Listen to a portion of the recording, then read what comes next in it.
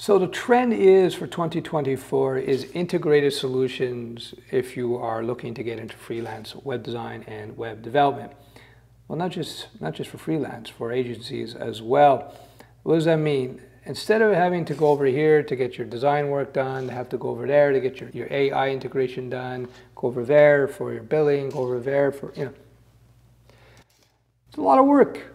If you're freelancing, if you're an agency, speed of development is a huge part of the, well, it's a big part of the job in terms of being profitable, right? You have to get the work out as quickly as possible for your clients. And that includes much more than just building out the sites or building out the web apps. It's also just communications with the clients, billing, integrations, all these sort of things. So we're seeing now platforms come out where these integrations are coming together. So you see that with the low code and no code platforms.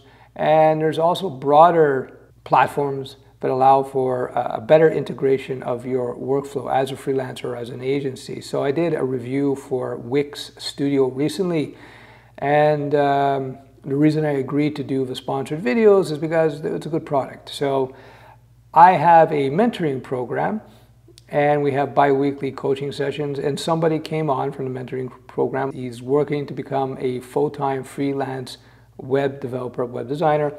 And he was asking me about Wix Studio, what I thought about it. So here's a snippet from that meeting. It just happened a couple days ago. And well, actually yesterday.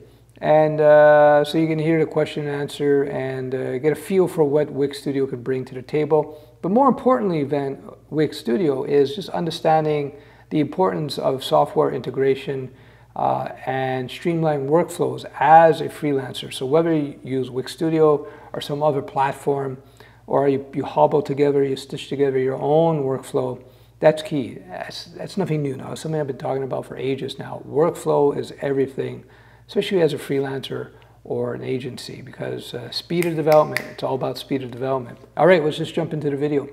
Can you talk a little bit, if today is not enough time, it could be a YouTube video suggestion, but can you talk about Wix Studio a little bit? Because the platform interests me, definitely. I already saw the pricing, like the pricing is a little, like it's $400 a year.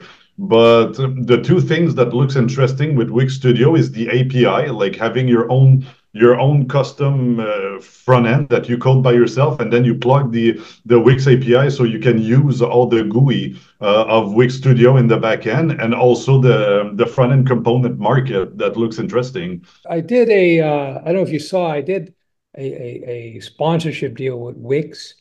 Yeah, So I have another video coming out where I go into more detail about things. The reason I did that deal, I refuse most sponsorship deals. yeah, The reason I did that deal is because it's actually a pretty cool platform. And it looks cool. it has, what makes it really interesting that it's totally integrated. So you have, but it's not just in terms of you got your visual design tools, your AI assisted coding, you have a growing library of functionality, if you will, you can access, whether it be on a coding level or on a just like plug in a CMS, et cetera. It also has some interesting, it has like, for example, they have an AI tool for layout. So Okay. you lay out your pages, drag and drop, and then you can point your AI at it, and it will reconfigure your AI. Your layout will line up things based on its own analysis of its own website. Like I don't know how many thousands and thousands, and does a pretty good job. It also has AI built in for image generation, AI built in for copy generation.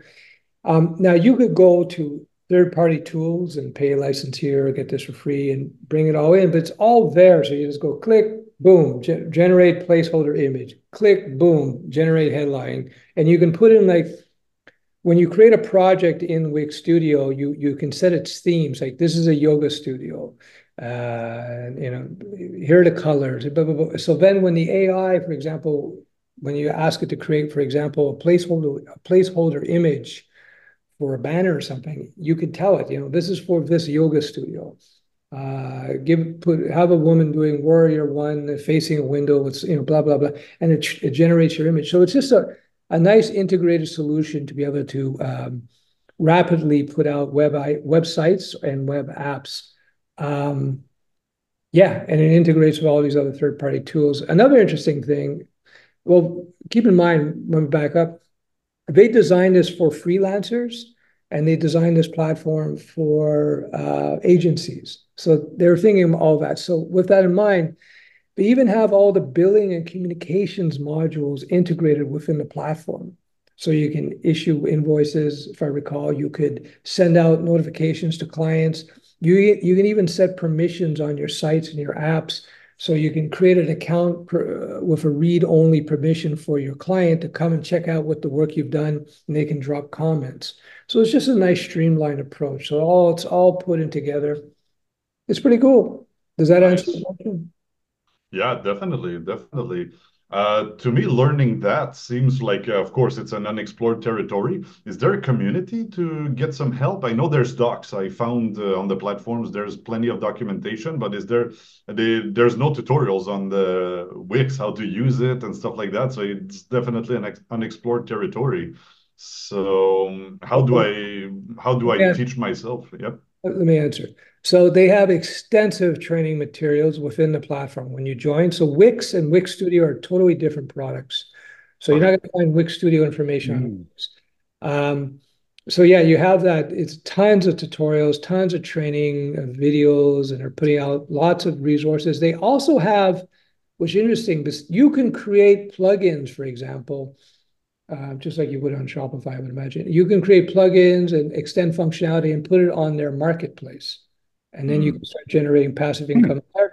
You can also, like a big problem that freelancers have, it happens to everybody once they get going, is that you start off, you don't have many projects, and then all of a sudden you got too many projects and you don't know what to do. What am I going to do? So they have a way for users of Wix Studio to be able to register, get tested and registered as users.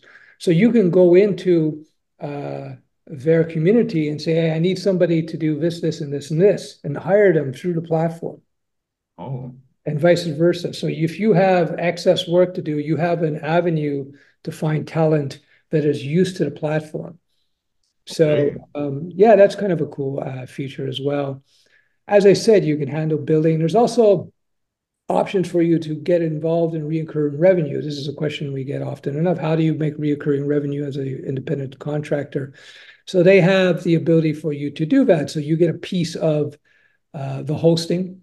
So you can deploy on their backbone, or you can just take what work you have and put it on some other platform. You don't necessarily need to use their hosting solutions. But if you do, you can get a piece of that hosting revenue. You can get a piece, let's say you license an e-commerce component or something, you can get a piece of that as well on a monthly basis.